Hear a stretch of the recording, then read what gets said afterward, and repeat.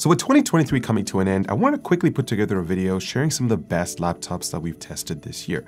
Now, we've roughly gone through 25 different laptops here in the studio, and so I'm going to split this video into two separate categories: laptops that are productivity focused, as well as laptops that are gaming beasts. Now, I should mention that some of the productivity-focused laptops can be used for gaming as well as vice versa. You just have to look through the line to see which one of these laptops would fit your lifestyle. So I'm going to try and keep this as simple as possible. Now, before we dive in, I thought it'd be nice to give you guys a quick recap in terms of what happened this past year, 2023. So back in January, Intel dropped their 13th gen Raptor Lake CPUs along with laptop manufacturers rolling out newer designs. And then AMD announced their Ryzen 7000 series Dragon Range CPUs, which once again was a nomenclature mess with a clash of Zen 2, Zen 3, Zen 3 Plus, and Zen 4 CPUs. It wasn't until later in April that we started to see some of these processors make their way into laptops. There's also a bit of uncertainty when it comes to availability for AMD-based laptops, but we all know that's just not a surprise. So yeah, it's just an AMD thing. On the GPU front, NVIDIA did announce RTX 4000 for laptops, which did give us a pretty generous bump in terms of gaming performance. And the same month in January, Apple also announced the M2 Pro and M2 Max chips for the MacBook Pros. We did see the M2 Ultra chip come to the Mac Studio later in June, but the surprising part about just Apple's whole SoC announcement is that just within a matter of 10 months, back in October, they announced M3 for the MacBook Pros, which is absolutely insane. That's probably the fastest product cycle release or product announcement that I've seen within the same year, let alone less than a year. And then fast forward to December, out of the blue, AMD drops their Ryzen 8000 series of laptop processor, specifically codenamed Hawkpoint, which we all know is essentially just Ryzen 7000 with tons of AI. So that whole presentation to me was just basically AMD saying, let's just put together a quick slide deck, showcase it to the press to see if we can kind of break the news cycle right before Intel dropped their Meteor Lake CPU. So I think it was just like literally a couple days before Intel announced Meteor Lake. So yeah, should be interesting. I'm not sure about availability for these chips. Again, it's just all a question mark. There's no other confirmation on that. Intel also dropped Meteor Lake this year, which was also very interesting timeline. I'm assuming, you know, folks over the higher people at Intel just needed to cash in those bonus checks. But yeah, just saying, it's been a pretty interesting year in terms of CPU announcements for laptops. Now, if I look at laptop designs, the one thing that I found common was that 16-inch laptops have been gaining a lot more popularity this year, simply because laptop manufacturers are able to cram in bigger 16:10 displays, along with better cooling hardware to cool both the CPU and the GPU, because the power ratings for both components have been going up just because it's just bringing so much performance to the table. So you need proper cooling system to keep things under control. I think it's pretty difficult to find a bad laptop these days because notebook manufacturers have certainly improved on the build quality front, as well as modernizing some of the design as well. Plus, you can also find some really good deals on laptops around this time of the year. Unfortunately, earlier in the year and somewhat towards the middle of the year, the prices for laptops have been quite high, and I think inflation is definitely something to blame as well. But other than that, yeah, it's been a pretty good year for laptops, guys. So that's a quick recap of 2023. I'll make sure to leave links to all the laptops that I discuss here in the video down in the description if you guys are interested in picking one up. Also, I want to mention that I will only be mentioning the laptops that I've tested here in the studio. I'm sure there are many of the laptops that we haven't tested that are great devices. In fact, I would recommend you referring to other creators who have covered them because I'm sure they're great machines. But yeah, that's where we're going with. So without any further ado, let's kick things off with the best productivity-focused laptop. And my pick goes to the MacBook Air 15-inch with the M2 chip. This laptop just combines great build quality in a super thin design, which only comes to around 0.42 inches. It features a 15-inch display, which is probably one of the best and brightest that you can find for a thin laptop. The battery life is also better than the 13-inch Air since Apple was able to incorporate a bigger battery, considering the larger chassis. And the performance is rock solid. It is actually faster than the 13-inch Air because of the bigger chassis. The passive cooling is better on the 15-inch MacBook Air, which allows for the clock speed to stay higher for consistent workloads. So all in all, I think this would be just an excellent productivity-focused laptop if you're looking to sort of take notes and just get work done. And if you're looking for a premium computing experience, the MacBook Air just is the way to go. The only worst part about this laptop is Apple's base config. 8 gigabytes of RAM and 256 gigabytes of SSD just isn't enough for anybody in 2023, let alone 2024 and just the following years.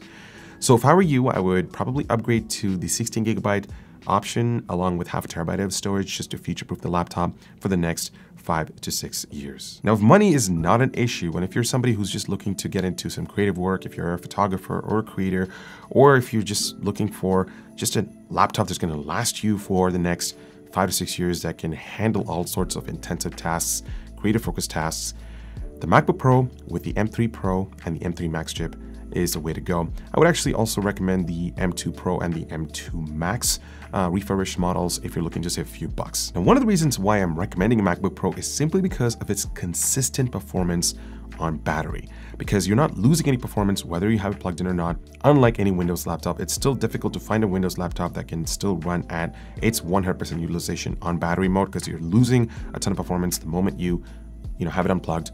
Whereas with the Max, it's simply, you could take it with wherever you are on an airplane and still edit a video, edit a photo, or just get all sorts of work done without sacrificing on performance, which really goes to show Apple's amazing power and efficiency combined into this SoC. It's truly remarkable. If you're a pro photographer or a content creator or developer or 3D artist who can leverage the performance of these M-powered Macs, you're seriously in for a treat, guys. Because the fact that you can cram all of that performance into a very thin and light chassis is pretty awesome.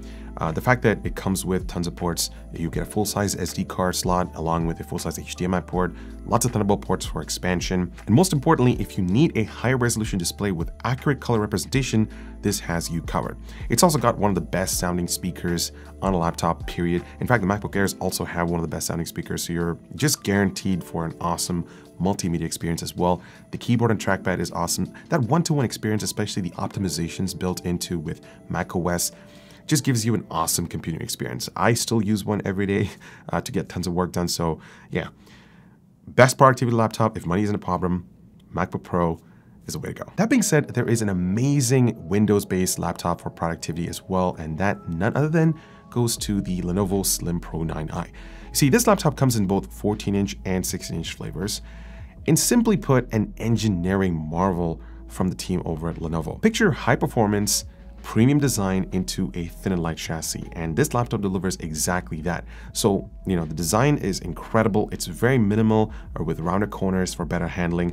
You also have a ton of ports to work with, including full-size USB Type-A ports, something that the MacBook Pro lacks. Lenovo's keyboard is also by far some of the best out there, coupled with their massive and smooth glass trackpad, and they also get a beautiful 16-inch mini LED display with a 165Hz refresh rate. It's essentially the MacBook of Windows laptops. The chassis is only 0.7 inches thin, and yet it packs an RTX 4070 running at 100 watts along with a Core i9 CPU. So it's got the horsepower to run STEM-focused applications, video editing, and photo editing apps no problem. Plus, you can also dabble a little bit into gaming as well. This is one of those laptops that defines a true premium Windows computing experience, and you can't go wrong with the Slim Pro 9i. Now, if you're looking for the best value-focused laptop in 2023, that one easily goes to the Asus ZenBook 14X OLED. Look, for $999, this is probably one of the best built thin and light laptops on the market. It's super thin, coming in at 0.67 inches. You get a Core i7 CPU with 20 threads, which offers great multi-core performance, and an RTX 3050 to just give you a little bit of boost for graphic-intensive tasks when you need it. The keyboard and trackpad is awesome. The 16:10 OLED display is 120 Hz, and it's truly an awesome panel to work with for both productivity and as well as a little bit of entertainment as well. The port setup is pretty respectable as well, including a full-size HDMI, Thunderbolt 4 for expansion if you want to plug it into a desktop setup. And you also get a full-size USB-A port, which is pretty neat. And the included power supply is super compact, it's easy to carry around, it's got really good battery life, and I think it's a great option for students who just don't want to break the bank. And now I want to quickly go over some honorable mentions. And the first laptop that comes to my mind is the Dell XPS 15. You see, this isn't anything revolutionary from Dell. We've seen this design for the past 2 to 3 years consistently. Nothing really has changed from the outside, or let alone even the inside as well. I mean, Dell is sticking to the same, if it ain't broke, don't fix it type of approach. If it works, that's fine, right? And for $12.99, you get some pretty decent specs, but what surprised us the most from this laptop is just the remarkable battery life. I don't know what sort of secret sauce the team over at Dell or the engineers at Dell have done, but they somehow have just figured out how to tune Intel's 13th gen CPUs to yield better battery life. It seems like, they just know how to run these chips when they are at a lower power state, which I think is pretty impressive. So if you're looking for a premium Windows laptop with a pretty dated design that will yield you incredible battery life, look no further than the XPS 15, because it's still a great laptop, guys. I mean, I still think it's awesome, but I just wish the design was a little bit better. But hopefully we'll see that change in 2024. The other laptop that I wanted to mention is the Lenovo Slim 7 series that come in both Intel and AMD flavors. Although good luck finding an AMD spec because it's, again, as I mentioned at the beginning of this video, impossible to find anything with an AMD chip. So this laptop is essentially just a culmination of great build quality, great design in a super clean, minimal package. You get a lot of the premium features of the Slim Pro 99 that I mentioned earlier into a fairly thinner and smaller package. So, you're getting a pretty premium computing experience at a relatively good price point. So yeah, I think this is another great option for students who are just looking for a really good, solid, well-built Windows laptop. I think this is a great time to take a quick break and check out today's video sponsor. The really capable Performance 1 FT is now available in white, the perfect complement to matching or contrasting hardware with all the same great features. 4 thick fans deliver proper airflow for the 40 series and below. There's a temperature display so you know when things get hot, support for dual 360s at the same time, 10 gigabits per second Type-C, and a whole lot of character with that front grille, dual TGs, cable covers to hide the mess, and Antec is really turning things around. Pick your own color and enjoy this awesome full tower. All right, so now let's transition into the best gaming laptops of 2023, and I'm gonna kick things off with the best portable gaming laptop. Now, thing is, it's just really hard to find a super thin or portable gaming laptop, and even if you do, usually the GPU power is capped, unlike a thicker chassis that can fit a better cooling solution to power or to allow for more power into the GPU and the CPU. So that's one of the compromises that you have to take when you are shopping around for a thinner, portable gaming laptop. But there's one laptop that, in my opinion, just combines portability, good pricing, good battery life, and good design into a single package. And that goes to the ROG Zephyrus G14. This laptop comes with a Ryzen CPU, which is much more efficient compared to Intel. It's super fast for multi-core workloads. You can configure it with up to an RTX 4090, though I would only recommend getting the 4060 or 4070 specs since you're getting a way better performance for the dollar. The Nebula HDR display is one of the best panels that I've looked at. It's also 16:10, allowing for more content to fill up or take up your screen real estate. It's also built really well. You get tons of ports. You really can't go wrong with this laptop because if you look back at the very first G14 that was announced just a few years ago, it just sort of set the benchmark in terms of what a true portable gaming laptop should be. And this is still continuing to be one of the best gaming laptops that you can find on the market. Moving on to the best 6-inch gaming laptop, and this one was a bit difficult for me to pick because we have a lot of 16-inch gaming laptops on the market that are really good. In fact, I made a whole roundup video going over some of the best 16-inch laptops, which I'll link right over here. Highly recommend checking it out. But in my opinion, I think the best 16-inch gaming laptop goes to the Legion Slim 7 series that come in both Intel and AMD flavors, because for the price, especially if you find one on sale, you're greeted with a sleek and minimalist design with fantastic build quality. The keyboard and trackpad is also awesome. The 16:10 display is bright and beautiful, and it sports up to 240Hz refresh rate, which just gives you a buttery smooth gaming experience. The majority of the ports are located at the back for easier cable management, plus the signs at the back are backlit so you can easily distinguish one from the other. You can also configure this laptop with up to an RTX 4070 that can run over 100 watts, and the gaming performance is pretty incredible. And remember, the chassis is only 0.78 inches thin, which is pretty remarkable. That being said, I can't forget to mention its bigger brothers like the Legion 5 Pro and the Legion Pro 7 series, because if you're looking for a little bit more GPU and CPU power with a little bit of compromise on the overall form factor, if you're okay sacrificing a little bit of weight, these are great alternatives as well. Now, if you're looking for the absolute best gaming performance on a laptop, this is one of those categories where money isn't an issue, form factor isn't an issue, you just want something that can be classified as laptop that can give you desktop class performance. This none other than goes to the Razer, no, It's not a Razer laptop, guys. I almost got you there, okay? This one is the ROG Scar 17X3D. You see, this is a very unique laptop from AMD this year, and ROG, of course, because what they did is they took a desktop class Ryzen 9 7950X3D and just crammed it into one of the fastest laptops on the planet, paired with an RTX 4090 running at 170 watts. It absolutely demolishes what Intel has to offer, with an exception if you're getting into sort of creative-based applications that require built-in QSV for acceleration.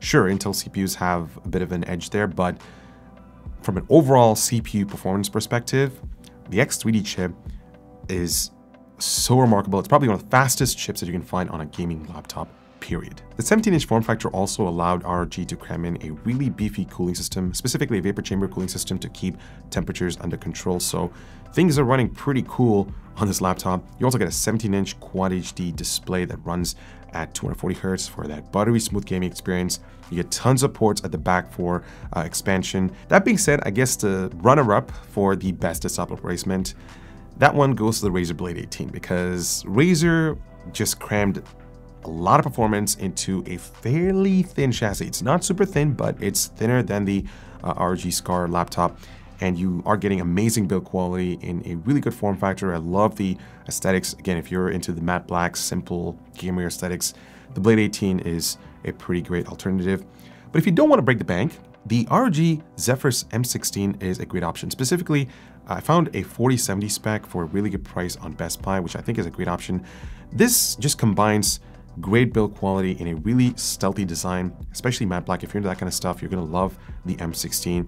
The mini LED display is by far one of the best displays you can find for a laptop. That paired with a really solid keyboard and a massive glass trackpad just gives you an awesome computing experience overall. Now I want to wrap up this video by sharing one of the coolest laptops that I've encountered this year, and that easily, hands down, goes to the Lenovo YogaBook 9i. You see, I had so much fun using this laptop for both productivity and just getting a little bit into content creation as well. It doesn't necessarily have the hardware to back it up. The specs are not on par with what you'd expect with a creator-focused laptop. But when you take the whole performance out of the equation and just use it from a productivity standpoint, it's simply just an awesome experience. So you get two 13.3-inch OLED displays that are vibrant and sharp. You can use it in different modes, starting with laptop mode, tent mode, book mode, and tablet mode, so it's highly versatile. The keyboard and trackpad are virtual on the bottom display, but it also comes with a cool Bluetooth keyboard that syncs up to the laptop instantly. And the coolest part is just how you can transform this laptop into a dual display workstation wherever you go. Remember, this whole package can conform back to 0.63 inches, and it only weighs around 3 pounds. Plus, Lenovo has built in some cool Windows management tools to take advantage of all the screen real estate. So if you bring this thing to a coffee shop or, I guess wherever you go, you're going to be the talk of the town. I think this laptop, or I guess I don't even know if you can call it a laptop, I think it's just a niche product catered towards those seeking a very different, innovative computing experience. And it's just one of those devices that just makes technology more exciting. So there you guys have it. Best laptops of 2023. It's just a really fun little video that I decided to put together. And it also helps me kind of go back into the year and take a look at some of the great laptops that have passed by the studio. This is also the last video for the year. So I'm excited for what 2024 has in store. We already kind of know what's happening with Meteor Lake setting the stage. So, expect more content around Meteor Lake and everything else coming along the pipeline. So yeah, stay safe. Happy New Year. And I'll see you guys in the next one. Spend responsibly, my friends.